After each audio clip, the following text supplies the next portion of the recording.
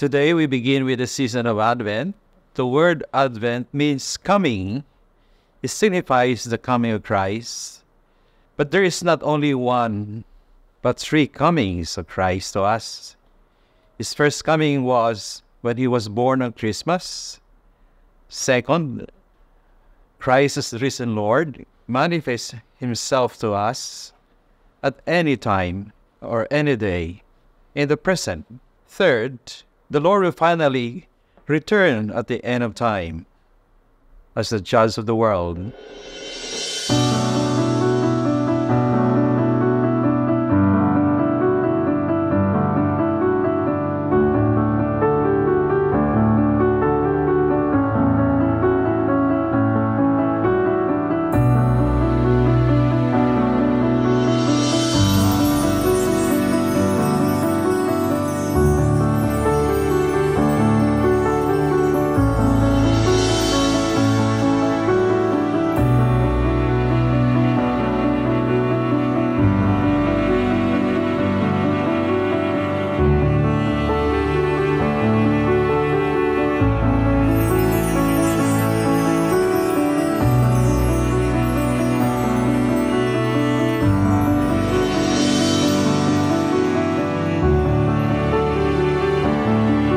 So the season of Advent does not only prepare us to commemorate with joy Christ's birth among us this Christmas time.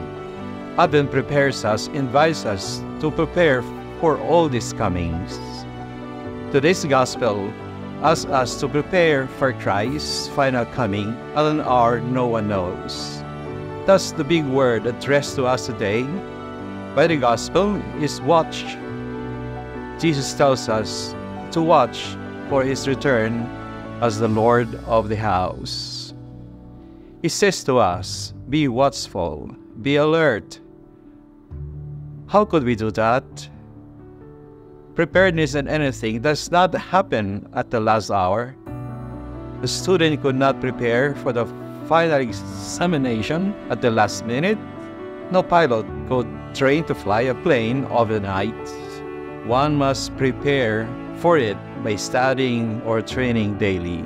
Similarly, we can only prepare to welcome Christ at any hour by being watchful all the time, every day, every hour of our lives. That means we must watch day and night for his coming in the present. It seems to me the best way to do that is to be aware that Christ manifests his presence to us daily through any person, experience, or situation, and then learn to respond to the Lord in faith, hope, or love. I understand that does not happen easily. When positive things happen to us, that's quite easy. For example, when one is hopeless to pass a board exam, and then all of a sudden the news came out, he was able to make it, then he cannot but turn to the Lord with gratitude. But that would be difficult on the other way around. When a man comes to us for help, we are invited by the Lord to turn to him in an act of compassion to the man in need. And so, what we have to do is to learn to respond to God in both positive and negative experiences in life.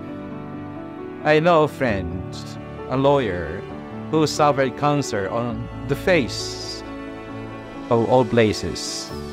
That was 40 years ago. And then he received a miraculous healing. Since then, for the next years of his life, he didn't want his face to be repaired. Because every time he looks his face at the mirror, it reminds him how God loves him. And every time he sees his face in the mirror, he gives thanks to God. When we are full of doubts in our faith, we can lose hope, but it's also an invitation for us to recognize God, asking us to put our confidence in him. And so, my brothers and sisters, what is important is that we learn to recognize the Lord's presence in both negative and positive experiences or situations in life. We will not only turn to the Lord with gratitude when someone helps us, but we have to turn to the Lord, responding to someone in need whenever someone comes to us for help.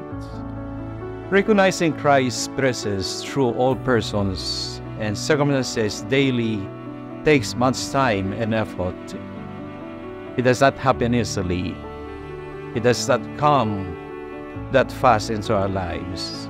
Think, for example, of a child. A child learns to recognize in time the face and voice and even the touch of his mother. Likewise, you and I can learn to eventually recognize the Lord. And I think there are three things that could help us. One is when we constantly encounter God in prayer.